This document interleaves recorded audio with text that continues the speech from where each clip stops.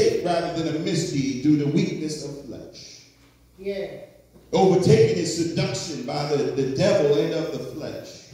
Mm-hmm. Those that are overtaken, they need to be restored. Yeah.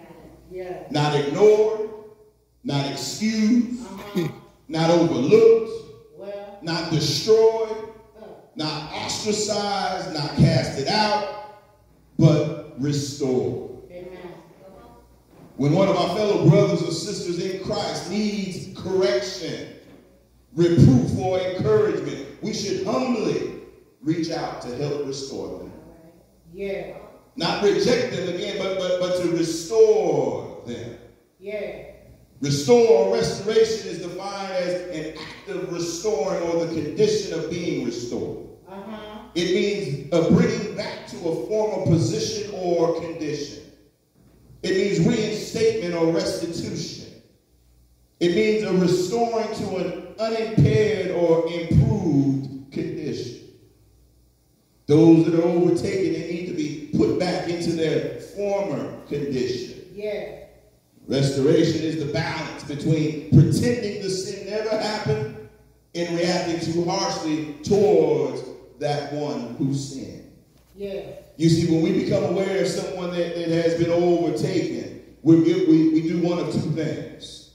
Either we act like we don't see it and don't know, and we turn a blind eye to it, or we act too harshly and we want to kick them out and condemn them to hell. All right? But restoration is the bridge between ignoring the sin and turning a blind eye and then reacting too harshly to those that have. Yeah. They need to be restored. Restoration must always be done in a spirit of gentleness. Yeah. The one doing the restoring must not be tempted by pride or tempted by the same temptation as the one overtaken is struggling with. So if you're struggling with the same thing that someone else is over struggling with, perhaps you should be the one to restore. Well, because if that's your weakness, your vice, then you may end up falling into the same situation as they are. People who need restoration, they have to be willing to receive restoration. Yeah. Because sometimes we can be defensive, and we don't want to receive the correction. We don't want to receive the restoration because of the spirit of pride. Yeah. But if it's done in a spirit of gentleness, we should be receptive of being restored. Because at the end of the day, if someone loves you enough to even want to restore you, come on, you should embrace that type of love. Because love don't look like when you know folk is in stuff that they have no business being in, and you just turn a blind eye.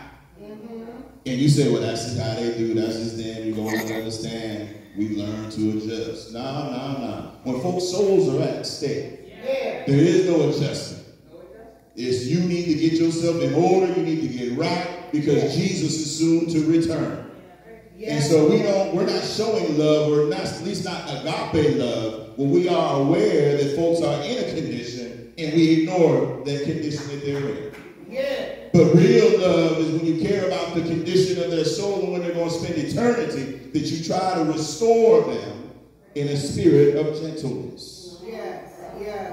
The one doing the restoring must not be tempted by the same issue. And so we have to use wisdom on how we even approach the restoration process. Restoring in gentleness does not include aggravating or scolding or condemning the person overtaken in the fault, but rather lifting them up and gently restoring their faith. You see, we've all slipped at one time or another. What's his name? Donnie McClurkin sang a song where we fall down, or in other words, we slip. But the difference between a saint and a sinner is a saint gets back up after slipping and falling. But a sinner will stay down in that sinful condition. We can tell who are religious from those who have a genuine relationship with Jesus and fully understand what Christianity is all about simply by how we entreat those that have sinned. You see, religious folk will cast you out and condemn you to hell. All right, but those who understand what Christianity is all about, well, in spite of your condition, they still try to restore you and still try to love on you until you're back into your rightful condition. We all should look to bear one another's burdens and not expect to have our burdens borne. When we expect our burdens to be borne, we are being self-focused. We want to see what you can do for me, and will you help me out and do this for me? That's being self-focused. But we're not. And when you're self-focused, you're operating again in the spirit of pride. But we should be others focused. We should be looking to bear one another's burdens rather than have our burdens being borne. Every single one of us has some burdens that we are carrying. We may have different amount of burdens or different types of burdens, but we all are carrying burdens. And God has never meant for us to carry those burdens alone. Hallelujah. That's why in the body of Christ we're supposed to be helpers of one another. Preach. That when we see people carrying burdens, that if we got an empty hand, then we should go to help bear them up. Matthew 11:28 through 30 says, "Come to me, all you who labor and are heavy laden, and I will give you rest. Take my yoke upon you and learn from me. For I am gentle and lowly in heart, and you will find rest for your souls.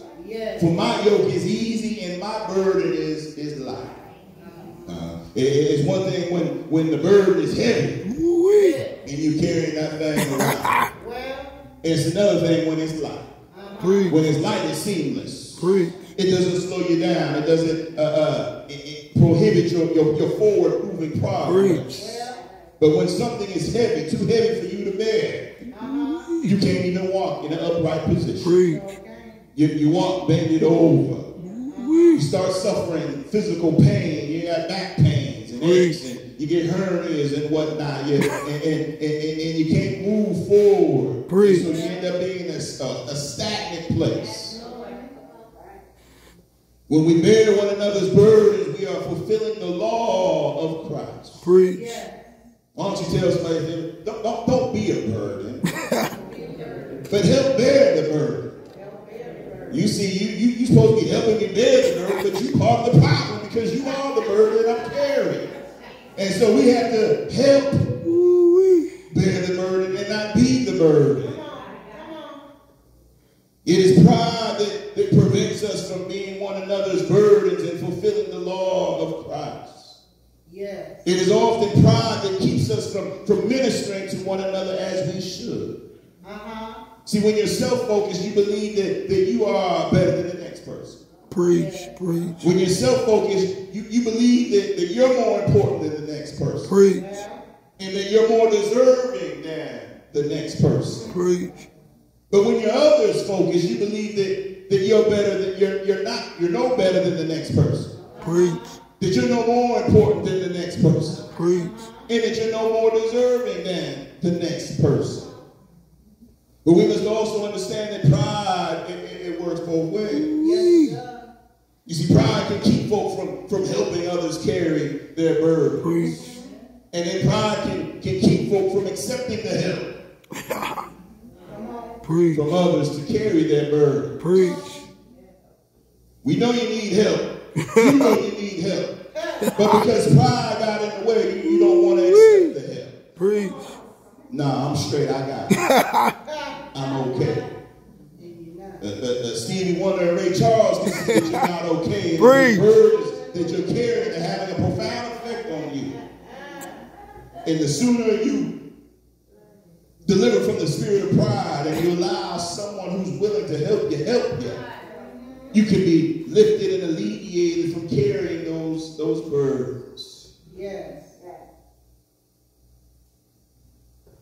Pride can do that to us. And so we have to be careful that we don't allow pride to set in. We should never think that we are totally independent and don't need help from others.